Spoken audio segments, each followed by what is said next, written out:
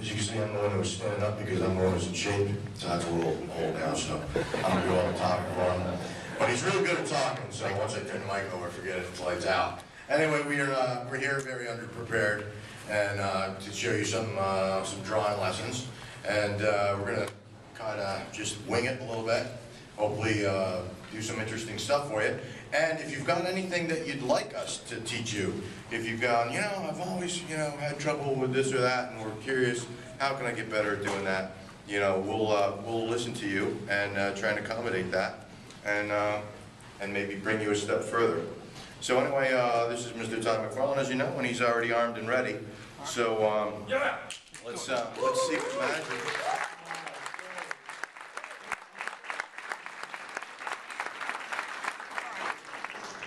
Do you do sort of rope drawing or cone drawing? Which one you want to take? A what drawing? I don't know much about drawing. Okay. All right. So we'll go through some of the basics. Can you guys hear me if I just yell? Yeah. Everybody, okay. We'll go through a couple things, and then we'll get a little bit specific. What our hope is to be able to just do some generic stuff, so anybody that kind of can draw can walk away with something, and then we'll get into some specific that's sort of comic book stuff per se. So let's just look at a couple of the basics here. Greg can sort of walk through some of his methodology. There's sort of two ways to sort of draw in its simplest form. There's sort of what we call the cone way of drawing, where you sort of construct your body in cones and shapes, and you're using geometry. And then there's the other one that I call the rope drawing, which gets you there, but it's more fluid, and you have a tendency to sort of draw and keep your lines all together like this. You get to the same spot. So what I'll do is I'll show you how to construct an arm using the cone system, and then Greg will show you how it works using the rope system. And again, what we're trying to say is that there's no right or wrong way if you're going to be an artist. You have to find the method that's actually going to be the best for you personally. So the more you draw, you're just going to figure out how it is that you actually construct bodies and buildings.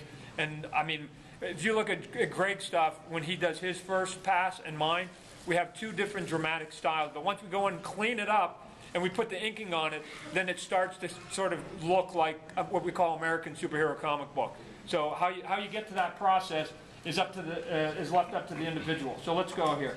So if darn, I put it on the wrong layer there. Technical difficulties already. Yeah. Let me go here. Where's my bucket? There we go. All right. So we'll go here. All right. So I'm going to take layer 2. Greg, you'll take layer 3. So if we're going to construct... I want layer 2. Okay. If we're going to construct... So here we go. Here's going to be a forearm. Right? So think of this as your forearm here. And again, it's a cylinder.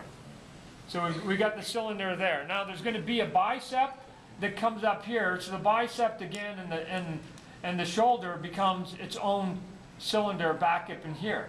Now again, if you could see behind here, you would be able to see the connection of that cylinder that's here. And then again, you have to come in here and you make a little bit of a box. And this is now going to be where your hand's going to be. This is it before you put the fingers. And then you actually do these little tiny cylinders down in here. And pretty soon you get into the construction of what looks like now an arm. And what will end up happening here, and then you can put like another round sort of one back in here. And what that gets you is, watch this. I can come in here and I can bring that. Whoa, easy text. So, oh, I'm not going to get there. I got to cheat my way through because I went in the wrong layer here. Okay, so now we're gonna bring this down, and you can adjust on your screen down so it looks like tracing paper. Can you guys see that? Okay, and so now when I come in here and I go, okay, now it's time for me to actually start drawing, and I'll bring my pen down. Then that's when somebody like Greg and I will actually come in here and start going, okay, here's the shoulder. Here's going to be the shoulder muscle up in here. Here's going to be the bicep that comes up, a little bit of a teardrop. You're going to have the tricep back up in here. And then we start constructing the arm and putting the arm right where we want to get to. But we've got the basics. Nice long cut. We got the basics. Oh. Can you hold that while I'm drawing, and I'll do vice versa. No, this so it doesn't slide on. Sure. Sorry, thanks. So now you've got the basics here, and then you get the hand in here, and you start basically picking your outline of it. So what you want to do is you want to do what we call in comic books, and in a lot of other things, called underdrawing, so that you get here, so that once you basically click off now the gray, you're going to actually have the drawing that you have there. So you've got your arm that's sitting up here. So if I click that off, then it starts with your cones and your shapes there. And the other way to get there, again, as I mentioned, and we'll let Greg do that one, is to just do it a lot more fluid and a lot more sketching, that you sort of draw it out, and then you start picking your lines from there. So, and I'd like to add, the interesting thing about a lot of mistakes that are made with drawing is not having the body be affected by perspective as the surrounding area, buildings, whatever, settings that the character's in. Having this form broken down into cylinders shows you the perspective that the arm is falling in.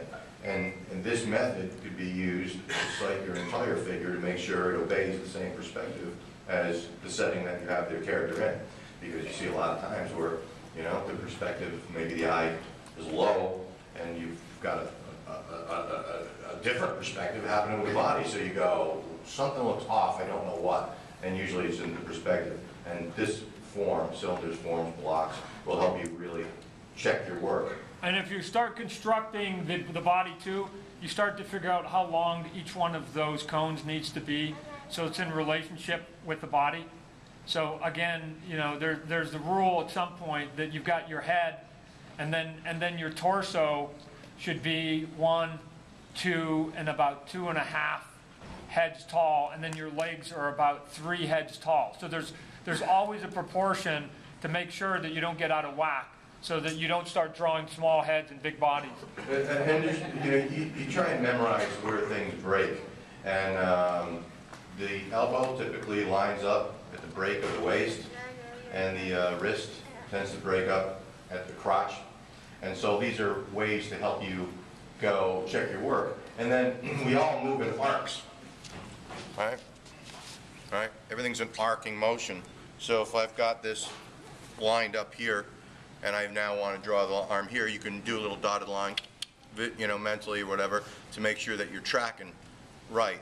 And the same goes with the perspective, because the mark will still go in perspective, and so you've got it foreshortened this way, and it's a good way to check your work, and it helps to make sure that things are correctly lined up and in the right perspective. And if you guys, let me just say, if you're ever in doubt about anything on the human body, use the mirror. I mean, it is the greatest teaching device that you will ever come up with, because it will teach you subtlety, right? Because, you know, again, and I'll let Greg go here, but we've seen this leg before. We get a lot of portfolios. People bring us portfolios, and you've got a leg, and the easy drawing is they want to do, like, you know, the lump, which we have muscles. Then you've got your knee, and then you go, oh, now there's muscles here, and they lump it. And what happens is they make the mistake of saying that the inside and the outside muscle on your legs are in the same spot, and then you've got your muscles here with your calf is the same on both sides. It's just not true. If you look at your own legs, you're going to see that the muscle on the inside, let's say this is the inside, the muscle on the inside is lower than the muscle on the outside. There actually is, the peak of the muscle on the outside is here, and the peak of the inside muscle is here. So that, again, when you're drawing that leg and you've got the extra muscles up in here, you can't have those ones in there because they're going to get lumpy, and then this one is going to connect up here. We'll talk about the rope one here in a minute. But you need to start actually paying attention. Once you start getting basic, you need to start paying attention to the subtlety of where the muscles actually lay down. So every here you go. artist who wants to be professional should study anatomy. It teaches you all this, and a mirror helps, and photographs help. You get a Muscle and Fitness magazine, plenty of bodybuilders, you know, scantily clad so you can see all the musculature. And take these tips that Todd's giving you.